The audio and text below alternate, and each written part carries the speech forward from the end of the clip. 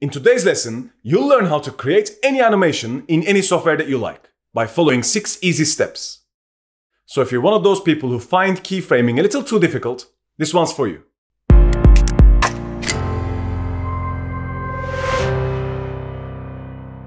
Once you know the property that you want to animate or change over time, there'll be 6 steps that you need to follow in quite a specific order in order to be able to animate it. And you could be using any software to do this. If you learn and memorize these steps, you'll be able to animate anything from, say, an explosion to a simple text animation. So let's see what those steps are. Let me just go and enable this layer. Here are the 6 steps I was talking about. You'll realize that I've left the last step in a slightly different shade because this last step is an optional step depending on the software you're using. So some applications won't actually need you to go through this last step. The first 5 is going to be sufficient. So let's start with the first step. The first step is to go to the time. Now, let's say the animation you want to create is for the arrow to go from the left side of the screen to the center of the screen. So with that in mind, this go to time means when do I want this arrow to start moving? Let's say I don't want anything to happen to the arrow for 1 second, and it will start moving on the 1 second mark. So I'll just go and push this to 1 second. That's what I mean by go to time. The second step is to set the start value. So where do I want the arrow to be at this point in time? Well, we said it was going to be on the left-hand side, so I'm just going to go and set this to be on the left. That was the second step. The third step is to create the first keyframe.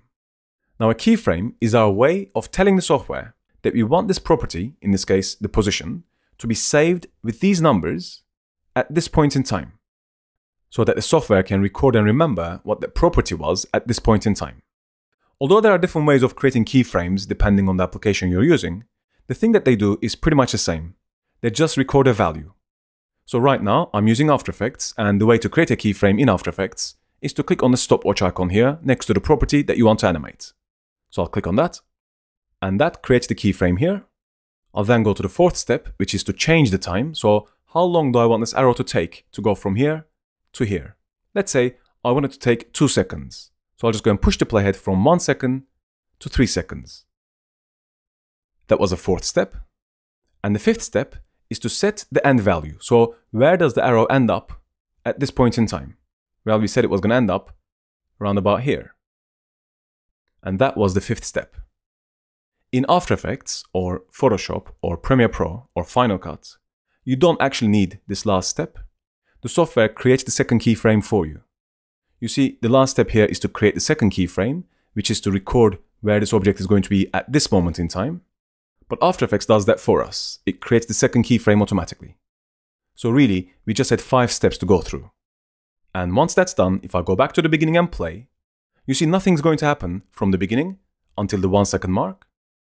Then the arrow is going to start moving, and then it will keep on moving until 3 seconds, and then it will stop. Let's take a look. And that's exactly what's happening. Now, the way to control the speed of the animation is to change the distance between the keyframes. So if the object is going from this point to this point in 2 seconds, it'll have to go at a certain speed. But if I give it less time, let's say if I get it to move in just 1 second, so it goes from 1 second to 2 seconds, well, it will have to go twice as fast to cover the same distance. And indeed it does. If I give it even less time, it will have to fly much faster. So if I give it less time to complete the same animation, it goes fast. If I give it more time, it goes slow. Let me put this back to, let's say, 2.5 seconds maybe, here. And I'll put my playhead back on top of this keyframe as well. Now if I want the animation to continue, let's say for example I now want the arrow to go from here to here, I can now go back to the fourth step. So I can change the time again. So let's say I go from here quite far, let's say to the end of the timeline.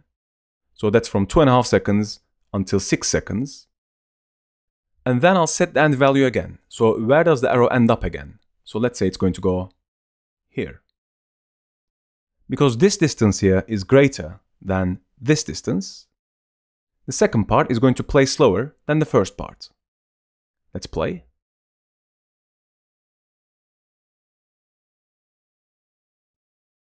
You see when the arrow hits this keyframe, it starts moving slowly. Let me exaggerate this. I'm going to push this keyframe towards left so that this distance is covered really quickly, and then it takes its time to go from this keyframe to that keyframe. Let me go back and play. So it moves really fast at the beginning, and then as soon as we hit the second keyframe, it slows down and continues to move at that pace until the end of the timeline. Of course, we can go and make the path a little nicer as well. So if I go select the layer, click on these keyframes here, I can try and get this to be the same as the path. So if I push this one up as well, so it's kind of following the same path as the actual road here. So if I now play it, so as long as we remember these steps, we'll be able to animate anything. Let me show you another example. So here I have a video clip, and let's say I want this clip to go from black and white to full color over time. So let's go and find the effect that I can apply to make that go black and white. There are a couple of different ways of doing this in After Effects. I'll use this effect called Lumetri Color. I'll just apply this to the clip. And then I'll go to Basic Correction, and then I'll update the saturation here. So it will go from 0 to 100%. Again, I'll follow the same steps. Just to make life easier, I'll copy and paste this layer from here to here. So you can kind of see this here as well. So the first step is to go to the time. When do I want this clip, the video clip, to start going from black and white to full color? Let's say at the very beginning. So I'm at the correct time now. I'll set the start value. So I'll select this layer, go to saturation, and the start value is going to be 0. I'll create the first keyframe. I can also create a keyframe in After Effects by clicking on the stopwatch here as opposed to the timeline. So I'll click and create the keyframe here. I'll then change the time. So how long do I want this to take for it to go from black and white to full color? Let's say 1 second. So I'll just push this to 1 second now. I'll set the end value. So what do I want the saturation to be at this point? Well, 100%. And now if you go back and play, you'll see it will go from black and white to fully saturated over 1 second. And those keyframes are here on the timeline as well. I can now go and separate these away so the animation is slower, or push them closer to each other so that the transition from black and white to full color happens quickly. If I play it now, it doesn't take as long. Or if I separate these, it takes much longer to go from black and white to full color. So the principles remain exactly the same. Let's see how this can be done in, say, Premiere Pro. Let me switch over to Premiere Pro. Let's say I want this clip to start blurry as her eyes are closed. And as she opens her eyes, it will start going from blurry to sharp, like she's just waking up. So for that, I'll go to Effects, and maybe let's say we apply the Gaussian blur effect to this, and then apply that to the clip. We'll then go to Effect Controls. At the beginning, it's going to be blurry, right? Let me bring the same text here as well. And I'll make this white as well so we can actually see what's happening. I'll go to Text, and then go to the Fill, make it all white. Here we go. So I'll go to the time first. When do I want this clip of the girl to start going from blurry to sharp? Well, at the beginning. So I'm going to push the playhead right to the beginning. That was the first step. We'll set the start value. So the start value for blurriness is going to be, let's say, this much. We'll create the first keyframe by clicking on the stopwatch next to blurriness. And then we'll change the time. That is, when do we want the clip to go sharp again? Let's see when she opens her eyes. I'm going to push this forward. So here is when her eyes are fully open. So we just change the time now. And we'll set the end value. So the end value is going to be 0, which creates the second keyframe for us. So we can ignore the 6th step. If I go back and play, you see the clip will start blurry and then it will go sharp. Let's see how we can apply the same 6 steps in Photoshop. So let me switch over to Photoshop. And here I have a simple composition of Tower Bridge in London. And then I have a banner and the text London. And what I want to do is for the banner to fade in. And as soon as the banner fades in, I want the text to slide in from off screen to where it currently is. So for that, I'm going to open up the timeline in Photoshop. And I'll actually go and create a timeline, which will put all of my layers into the timeline. And what I want to do now is to start with the rectangle's opacity. Let me first go and paste the same text here as well, actually, so it will be easier for us to understand what's happening. And I'll make these white as well. And I'll put them here. So I can keep referring back to these. So what I want to do now is to go to the time when I want this white banner to start fading in. Well, I want that to happen at the very beginning. So I'm going to go right to the beginning of the timeline. I'll set the start value. First, let me just go and turn off this London text so it's easier. So I'll set the start value for the white banner. So I'm going to select the white banner here. And then the start value for opacity is going to be 0. So I'll just set that now. I'll create the first keyframe for this. So I'll go to the rectangle here. And let me scroll down. And it's the opacity that I want to animate. So I'm going to keyframe it. That creates the keyframe here. I'll then change the time. So how long do I want this to fade in for? Let's say maybe 1 second. So I'll go to the 1 second mark.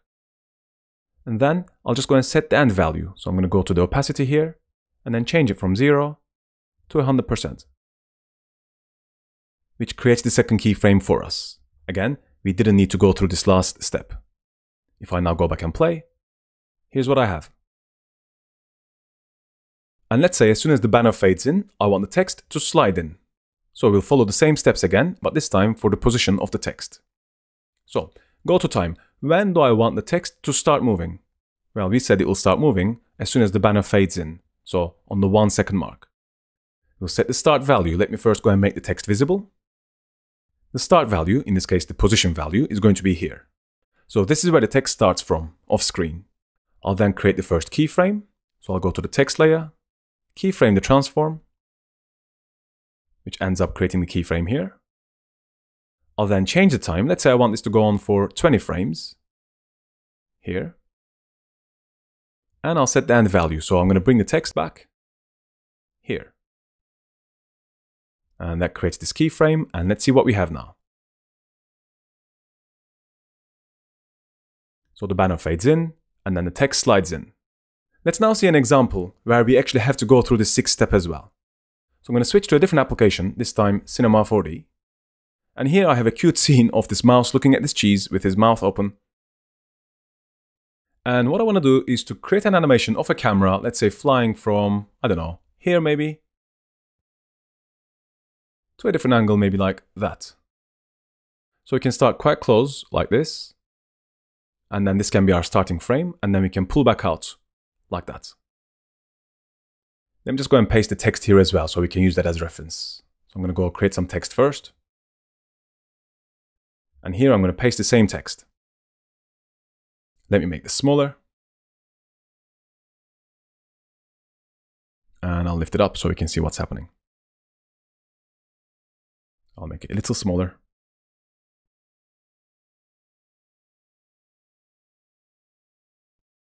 Right, so now we have the steps. The first step is to go to the time. When do I want the camera to pull back out? Let's say at the beginning of the timeline. Here. We'll set the start value. So let's first go and create a camera, of course. So I'm going to go create a camera. Look at the scene through the perspective of that. And the start value is going to be this. That's where it's going to start from. The third step is to create the first keyframe. Now in this case, I want to animate not just one property, so not just let's say the X or the Y position of the camera, but I want to animate multiple properties. So here, I'll actually type in create first keyframes. So I'm going to go to the camera, coordinates, and I'll keyframe the position values for all three, X, Y, and Z, as well as the rotation values for heading, pitch, and banking of the camera. So I just now created the first keyframes. And now we have to change the time. So how long do I want this camera to take for it to go from this angle to the next angle? Let's say maybe 60 frames. So that was the fourth step. We'll now set the end value. So where do I want the camera to end up at? Let's say here maybe. And now in Cinema 4D, we actually do have to create the second set of keyframes as well. So in a program like After Effects, we didn't need to do anything else. This would just create the keyframes for us. Here in Cinema 4D, we have to select the camera again, and then go to Coordinates, and then re-keyframe to create the second set of keyframes here for all of the properties we want to animate. Now that it's done, I can see the first set of keyframes here on frame 0, and then the second set here on frame 60.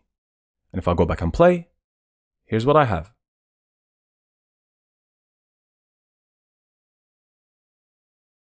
Again, if I want to slow down the animation, all I have to do is to take the second set of keyframes here, and then pull them out to the right, and then play again, and it will be slower now. As you can see, it's exactly the same steps that we follow to create any animation in any software.